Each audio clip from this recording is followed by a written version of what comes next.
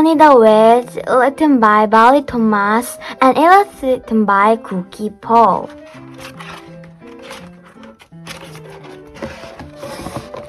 Winnie the Witch lived in a black house in the forest.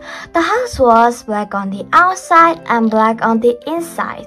The carpets were black, the chairs were black, the bed was black and had black sheets and black blanket. Even the bath was black.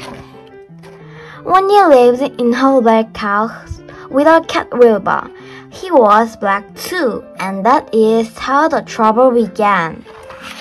When Wilbur sat on a chair with his eyes open, Winnie couldn't see him. She could see his eyes anyway. But when Wilbur closed his eyes and went to sleep, Winnie couldn't see him at all, so she sat on him. When Wilbur sat on the carpet with his eyes open, Winnie couldn't see him. She could see his eyes anyway. But when Wilbur closed his eyes and went to sleep, Winnie couldn't see him at all, so she tripped over him. One day, after nasty fun, Winnie decided something had to be done. She picked up her magic wand, waved it once, and abracadabra, Wilbur was black and no longer. He was bright green. Now, when Wilbur slept on a chair, Winnie could see him. When Wilbur slept on the floor, Winnie could see him. And she could see him when he slept on the bed. But Wilbur was not allowed to sleep on the bed. So Winnie put him outside in the grass. When Wilbur sat outside in the grass, Winnie couldn't see him even when his eyes were wide open. Winnie came hurrying outside, tripped over Wilbur, turned the three somersaults, and fell into a rose bush. This time, Winnie was furious. She picked up her magic wand, waved it 5 times, and abracadabra! Wilbur had a red head, a yellow body, a pink tail, blue whiskers, and 4 purple legs, but his eyes were still green. Now Winnie couldn't see Wilbur when he sat on a chair, when he lay on the carpet, when he climbed into the grass, and even when he climbed to the top of the tallest tree.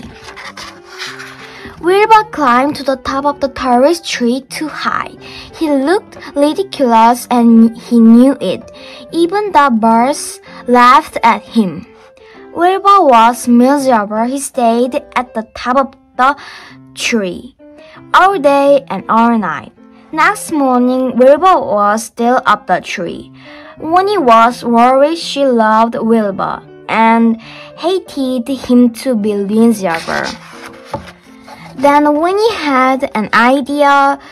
She waved her magic wand, and abracadabra, Wilbur was a black cat once more.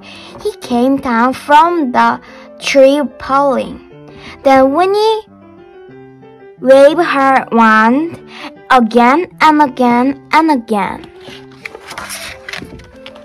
Now, instead of black house, she had a yellow house with a red roof and red door. The chairs were white with red and white cushions.